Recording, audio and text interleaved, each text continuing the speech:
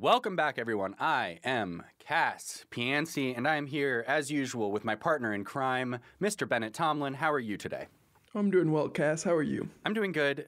We have an early morning recording session, and we are chatting about one of my least favorite topics ever, Justin Sun, and how annoying and awful he is. There was a nice, big, huge piece in The Verge about just kind of what a scumbag he is. So let's just start there. Actually, let's not start with how big of a scumbag he is. We'll build to that. Let's talk about who Justin Sun is, what he does, why he's a big name in cryptocurrency, which is the only place he could ever be a big name because he's just a gross scammer. So anyway, go ahead. Justin Sun is like the king degen of crypto Twitter and of crypto in general. The creator of the Tron protocol, which he created by basically taking the implementation of one of the Ethereum clients, changing a couple parameters and calling it Tron. He came up with their English language white paper by copying and pasting together several other white papers and launched the shitcoin Tron onto the world, where it has continued to serve as a somewhat functional level 1 for those who just don't want to pay Ethereum fees and are okay with engaging with Justin's debauchery. And it's not the only coin that he has. Let's be clear about that. He's got so many coins. He's got Just token. He's got BTT token. He's got Tron. He's got DAOs. He was buying silver when silver was going up. He was buying AMC when AMC was going up. He was buying GameStop when GameStop was going up. If it's going up, Justin is buying it. If it's going down, Justin is holding it. That's how this man works.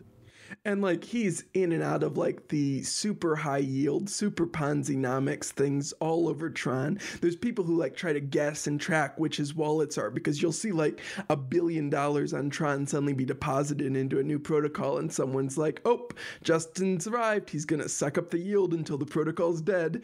And like that's literally what happens. And then he hops over to other chains like Ethereum and tries to use his frankly astonishing stack of cash to try to like buy governance votes and manipulate other things. Let's back up a little bit, because I think we're getting ahead of ourselves because we just dislike this guy so much. Let's start a little earlier here.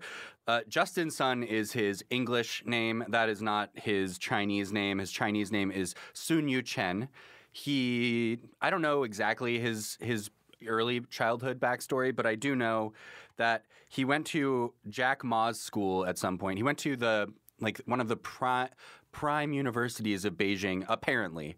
No one's confirmed this, so I don't know if this is true. This is the story he tells. He went to one of the best universities in Beijing, graduated, and then went to University of Pennsylvania, which is an Ivy League school. Again, I've never heard anyone confirm that, but that is what he says he did, so we'll run with it. But he got a history degree or something like that at University of Pennsylvania. None of this is applicable to what he's doing now. It's really odd that he then went to Jack Ma's school and got into coding. And I mean, I don't think he can code, probably. I don't think he can do any of the stuff that has been implemented on Tron. I think he's the pretty boy face of it. But then he left China, came to America after he started Tron, and that's where this article, we're going to link to the article, so you should read the article if you get an opportunity. But I think that's where things start to get weird, is when he exits China. So why did he leave China? Well, my understanding is he left China because the political regime became much less favorable to people doing things like running questionable ICOs. And so he left because he was worried about his future in China, as he had just completed the Tron ICO.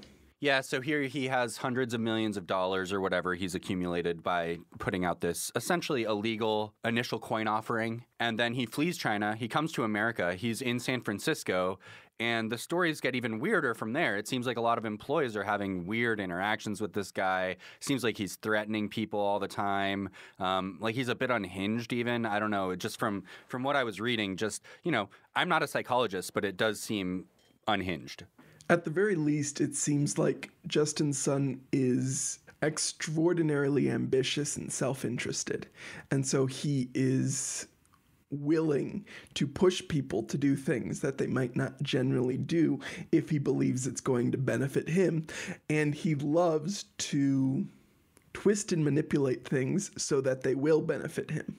So he comes to San Francisco and he makes a decision shortly thereafter that, and this, I remember this distinctly, to buy BitTorrent, which if you're unfamiliar with BitTorrent, I assume everyone is familiar, but if you're unfamiliar, it's what's called a torrenting network. They basically, you can upload files and share them with people, and those people can download them for free, right? This is like very similar to like Napster and LimeWire and things that we had early internet days, but it's still functional. And he decided to buy it. It's not like some big money maker for anybody.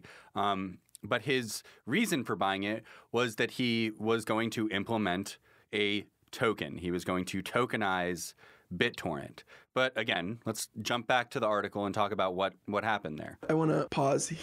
Justin Sun cannot buy the BitTorrent protocol for the same reason like no one can buy the Bitcoin protocol, right? It's just a protocol that exists and can be used. What he actually ended up buying was the BitTorrent company, which issued just one, and not even the most commonly used like client to use the BitTorrent file sharing network. And then he proposed that they add this token system on top to try to incentivize people to seed or share the files to try to make file sharing better. After purchasing BitTorrent, according to the article, he came back to the office and started really hyping himself up, and at one point referred to himself as Chairman Mao and calling all the other C-suite executives there his generals, and how that they were going to massacre their competition as they came out and did this. My favorite part of that is that one of the employees then goes up to Justin Sun and says, "Hey, didn't all of Mao's generals get killed by Mao?" And Justin Sun's response is, "Yeah." Like, what is going on, dude? Some of you may die, but that's a sacrifice that I'm willing to make. It's just epically intense. It's like every horror story we've heard about this guy for years. And you know, some of you, again, may not be familiar with this guy. Hopefully you're not. Hopefully you've never heard of Justin Sun. And you know what? Turn off the podcast and just be free. Don't bother learning about this if you can avoid it. But if you know about him at all, I mean, this guy has been influential with his wealth, but also a dick, just a total dickhead. Everybody sees how he's behaving, and it's not, no one is like, that's a cool guy I'd love to hang out with. And you go, this seems like there's a lot of red flags and problems with this guy. And with these article after article coming out, because this is not the first article about what a shithead he is, it just confirms more and more of our biases, basically. Well, yeah, I mean, we talked about in the Russia-Ukraine episode about how he went on Twitter and responded to the Ukraine Twitter handle, the handle for this war-torn country that had just been invaded by nuclear power, to say, hey, make sure if you do this airdrop that people who used Tron tethers get their airdrop. We wouldn't want them to be excluded. So petty, dude. So petty. The most petty thing you could imagine. Obvious to me that all he cares about is money. Like, I think to outsiders, and I hate to say something like this because I think it's important that we don't dehumanize people like this. Like, it's important to see the humanity in Justin Sun so that we don't do the same kind of fucked up things that he's doing, right? But I will say that when you're at this level of all I care about is money, it makes outside observers go like, that does not seem normal. And I think, you know, greed is slightly normal, but that level of greed is just, it's hard to watch, man. And talking about greed and the desire for ever more increasing money, one of the most interesting accusations in the article for me was the accusation that Tron employed a market-making firm, is how it was described, but that this firm seemed to be engaged in outright market manipulation. Justin would give them non-public information about things that were expected to benefit Tron so they could purchase in anticipation of it and sell after the news. Justin would communicate with them about a certain price he wanted Tron to be at a certain time, and they would help make that happen. And it seems like Justin and this market-making firm are engaged in just outright and blatant market manipulation. Insider trading and market manipulation, yeah. And I think the go-to response, as is clear in this article, there's kind of two go-to responses in the space generally. And this is not just Justin Sun that does this. This is like, I think a lot of people do this. There are no regulators yet. Is insider trading illegal in cryptocurrency? Yes, it is illegal, asshole. But if that's the argument you want to run with, first of all, that you're wrong. But second argument that I've seen, and this I almost want to say is more common, is spray and pray. Like, just go, man. Just run as hard and as fast as you can, breaking as many things as you possibly can as you go along. If you break all the rules, you're going to be okay. And I don't know if that's right either, but I know that from our experience here, it's clear that regulators usually do not punish these people in the ways that would perhaps hinder criminals from wanting to do it again. Perhaps, though I have thoughts on this specific case that I think we'll get to a little later in the episode. But yeah, and I think the other thing to remember is that, like, even if it is not illegal, it is still immoral and unethical, and it is very much okay to call out people for doing bad things, even if the bad things are not against the law or not clearly against the law. You don't need to accept bad people doing bad things just because the law may not specifically cover this specific construction of that bad thing. Really, though, also, if you think that insider trading and market manipulation aren't going to be covered because crypto, you're insane. Whatever on that. I think we also forgot to bring up the fact that when he did the BTT thing, when he bought BitTorrent, he was keen on this token, and his lawyer, his chief compliance officer, who was this guy who previously had worked with the SEC for like a decade or something, this lawyer says to Justin, no fucking way, man. You cannot do it. It's highly illegal and unethical, and just don't do it. And Justin says, you're fired, basically, or he resigns or whatever. The guy resigns. And then Justin does what a lot of people in crypto, I think, also do, which is goes to find a person who will say yes. Yeah. So Justin Sun, after the initial ICO of TRX and before the BTT ICO, wanted to find a former member of the SEC who would be able to write an opinion claiming that these tokens were utility tokens and not securities. He hired David Labhart to be the chief compliance officer for BitTorrent, writing this opinion, which Justin hoped would protect him from any later action by the SEC if it were to occur. It is very similar to me to some of the techniques we saw Binance and Binance US use when they were hiring like David Brooks out of the CFTC to try to provide them with that same kind of artificial aura of, we're taking this seriously. And the former regulator had a similarly short stint there as they did here. And then Justin did exactly what you said. He went from lawyer to lawyer until he found one he was able to give enough money and who had enough lack of sense to agree to write what he needed to be said. And Justin did another ICO. Justin Sun exits China. He's clearly running away from going to prison. He ends up in San Francisco. He does BTT and all this other stuff. But what we also haven't mentioned yet is that he purchases what at the time was one of the most well-known cryptocurrency exchanges around that had reasonable amounts of volume, I think. Maybe not so much at that point by the time he was getting his hands on it, but very well-known cryptocurrency exchange called Poloniex. And what does Justin Sun do with Poloniex? Well, yeah, so Poloniex was one of like the OG crypto exchanges, famous for its troll box, where traders would be able to like send messages to each other while they were trading these shitcoins. Circle acquired it in 2018, and they updated the compliance procedures and made all the traders on it go through know your customer checks. At that point, the volume on Poloniex dropped from like pretty meaningful to basically nothing, and Circle pretty quickly afterwards was looking to dump it, leading to Justin Sun's acquisition. First thing Justin does is immediately start restructuring the company, trying to put it behind a bunch of holding companies across several different jurisdictions in a very Binance-esque regulatory arbitrage type strategy. He especially liked that part of it was structured in the Seychelles, which he thought would be a challenging place for users to sue the exchange. He then starts changing some other things. We mentioned that Circle instituted new KYC procedures, and that had killed the volume. Allegedly, as described in this article, Justin Sun encouraged the employees of Poloniex to start faking the KYC so that it would stop being an impediment to Poloniex adoption in China. They had an automated service that they claimed was doing these checks on people's documents, but people familiar with the system said that it would rubber stamp basically any document you saw, with one employee saying even if it was an ID of Daffy Duck, which aside is hilarious to me because for people who remember the New York Department Financial Services bit license toss-up with Bittrex, one of their claims about Bittrex is that Bittrex was letting Donald Duck trade on their exchange, Donald Duck and Elvis Presley.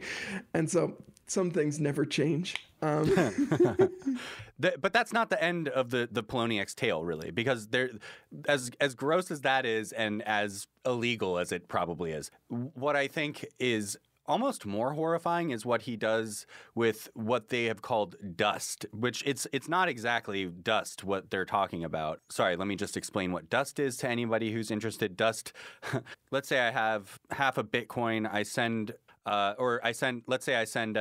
he doesn't want half a Bitcoin, he wants 0.49 Bitcoin. So I send him 0.49 Bitcoin. And now I have 0.01 Bitcoin left.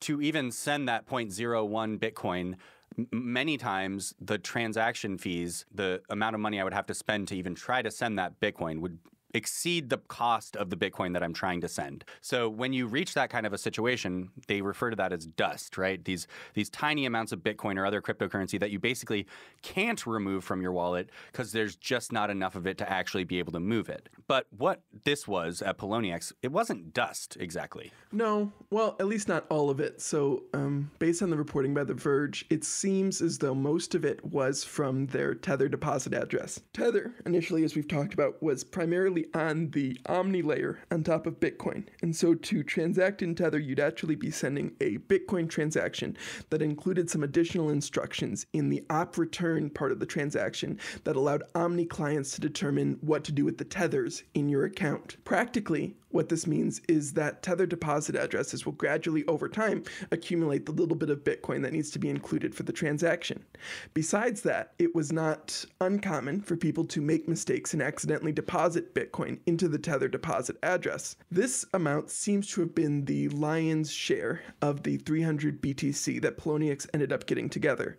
They talk about finding it in other places, so I imagine there were old deposit addresses, old hot wallets, old pieces of their infrastructure where they ended up finding the keys and finding a little bit of BTC left, but it was primarily from this Tether deposit address. What allegedly seems to have occurred is that Justin started pressuring Poloniex to give him those millions of dollars worth of Bitcoin. And at some point, we see those 300 Bitcoin go to an anonymous wallet and then come back to the Poloniex hot wallet. And so it seems quite likely that Justin exfiltrated several hundred Bitcoin from this exchange he purchased that were not in any meaningful sense his.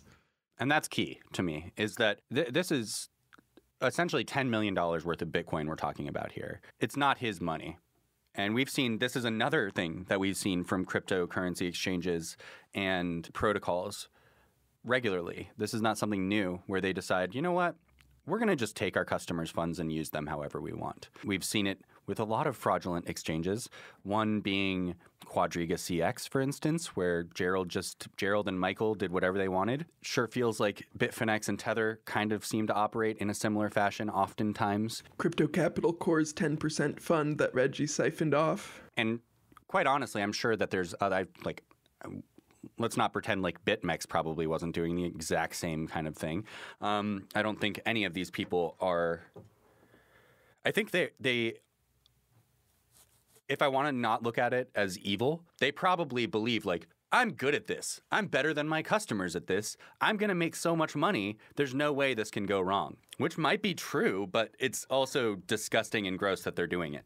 At times, it seemed like that's what Patrin thought, like reading some of his posts on Reddit when he was posting his MikeXBT, that like he literally thought like, and Jerry Cotton at times too, when they were doing their trading with customer funds, they legitimately seemed to believe it was a low risk endeavor because it's not like they're going to lose. So now we've gotten through most of this. We got through Justin starting Tron, leaving China, ending up in San Francisco, buying Poloniex and BitTorrent, and then just as he's buying everything he possibly can, as he's flaunting his wealth, like buying lunches with Warren Buffett and taking pictures from his penthouse office suite, suddenly everything gets thrown into the wind again.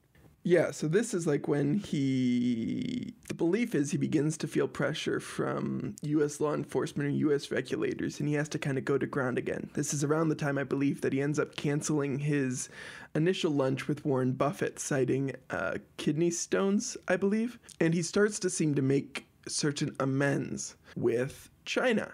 He writes a piece about blockchain for the official Chinese party app that people are required to read from. He gets some academic advisor position or something at the Central Party School for the CCP. And the article describes some conversation he starts to have with some individual in China. Oh, yeah, the llama. Yes, the llama, who he had to get two Google Fi phones for.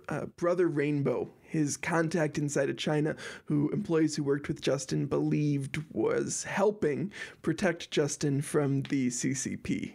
And this is another weird, just quickly, we're getting into so many weird and differing things that I feel like I need to quickly explain. I assume most of our listeners are familiar with the Dalai Lama, who is kind of the figurehead for Tibetan Buddhism. What you may not be familiar with is that the Dalai Lama was forced to flee Tibet in the 1940s, and the Chinese government decided, we get to pick the Dalai Lama now. They've selected their own Dalai Lama. Then the Dalai Lama has the next successor, and the next successor is called the Panchen Lama.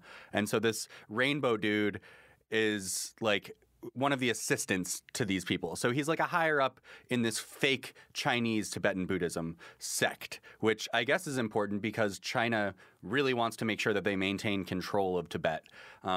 So that, just for some context as to who Brother Rainbow is, that should give you a little context. He's an assistant for the fake figurehead for the fake Tibetan Buddhism in China.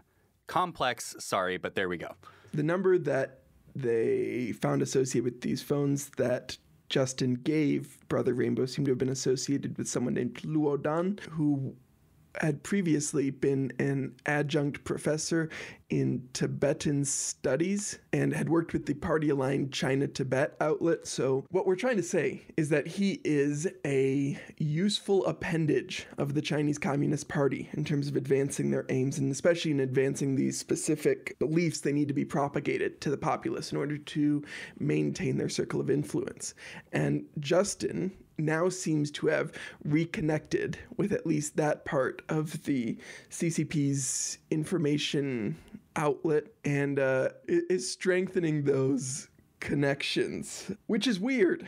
It's unsavory again and uncouth again, right? It's kind of like, wow, you went from being a douchebag rich bozo to being a Communist Party puppet. I feel like people are almost at this point where they're just laughing and they're like, this is so funny. This moron scammer is like a multi-billionaire. Isn't that hilarious? And I'm like, it's not that hilarious. No.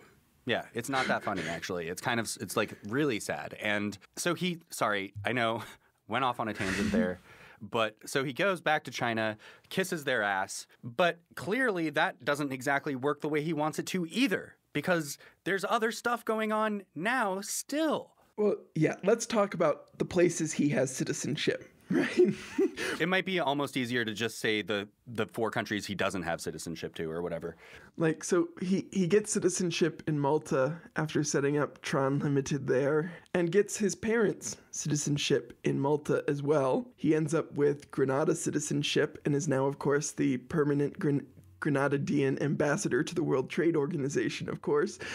He's got passports from St. Kitts and Nevis, passports from, oh God, there were so many places in the article. There's places that weren't even mentioned. They didn't even mention Grenada as him having citizenship there, but we know he does because he got that diplomatic immunity. So clearly he has citizenship, I can only guess in anywhere between 5 and 10 countries. But the last and most important one seems to be Guinea-Bissau, which is a tiny West African country that does not have an extradition policy with the United States or China.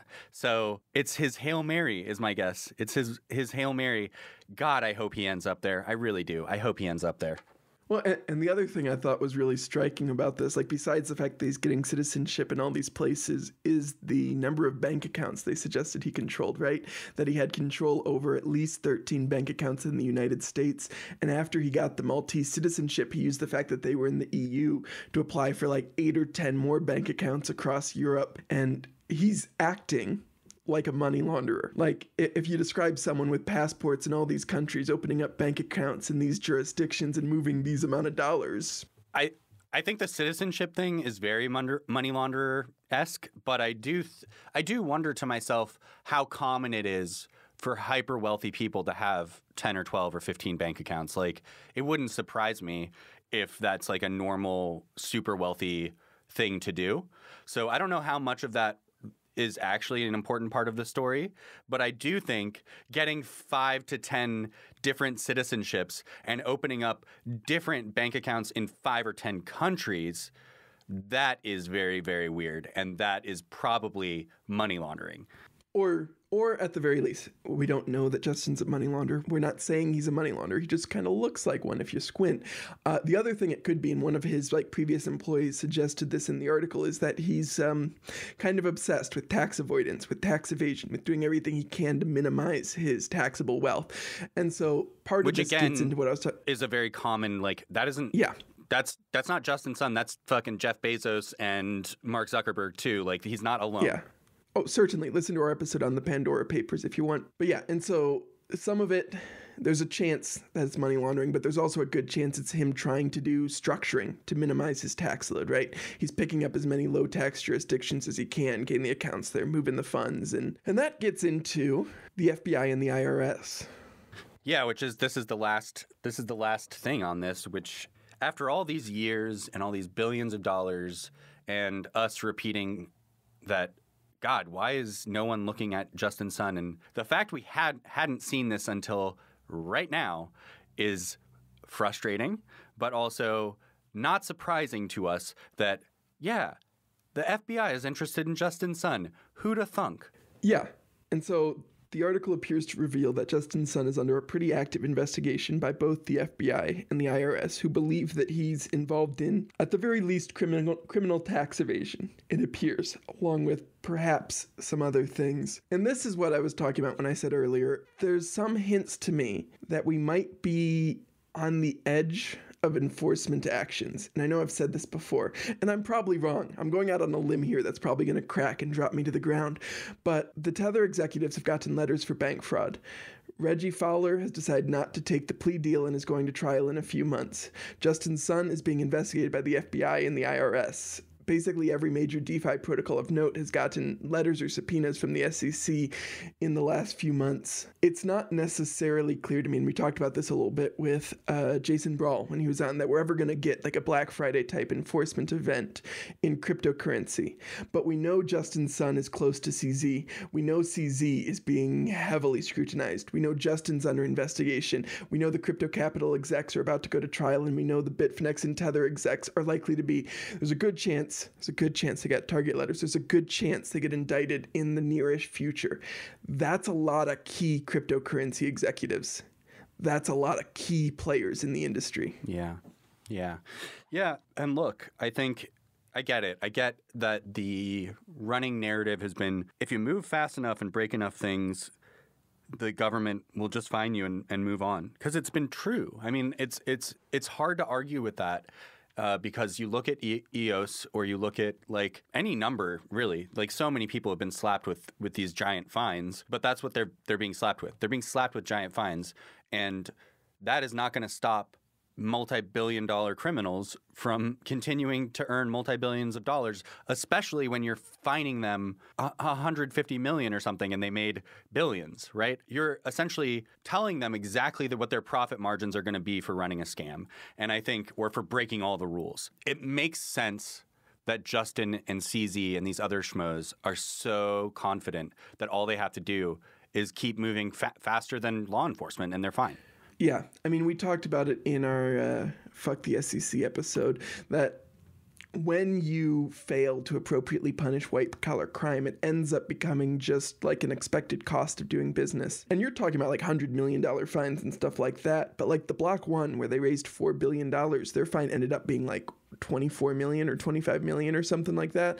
Like it was so small compared to the billions of dollars they had raised.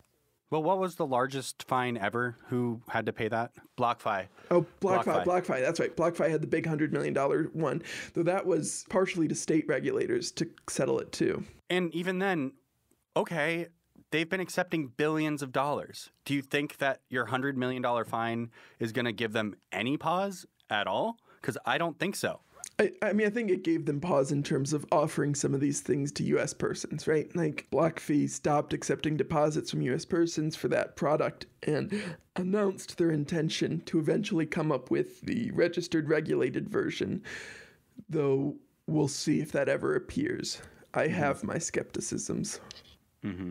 I think I'm cautiously optimistic that Justin Sun is going to get in big, big trouble. I think if anyone has been incredibly brazen and kind of stupid about their behavior and antics in a public sense, it's Justin Sun. Even CZ, who I really don't like either, does a better job of keeping his mouth shut when he needs to. Justin Sun doesn't have that filter. I think we've talked about it when it comes to like BitMEX and BitMEX getting in trouble. And all of them, I mean, they all pleaded out now, right? I think all of them have pleaded out. So being cocky maybe looks really cool and wins you some points on Twitter or whatever, but is it worth jail time? And Justin, I hope it's worth it for you, buddy. Or I hope it's worth a lifetime of living in Guinea-Bissau, one of the poorest countries in the world. I'm just waiting for the day when he has to either run away to one of the poorest nations in the world, which is its own prison. The other prison, which is real-life prison, that's cool too. I highly suspect it's going to be one of those. And I'm not usually very confident in people getting arrested and doing jail time. It's actually not something I'm very confident in at all when it comes to crypto anymore. But Justin, I'm pretty damn confident. Yeah, let's just go out on that. That's a good ending. Thanks for listening. Hope you enjoyed that. If you did enjoy it, please leave a rating or a review for the podcast. It helps us out a lot. And also donate Tron to our Tron wallet address. You can find that. No, I'm just messing, guys. Thank you.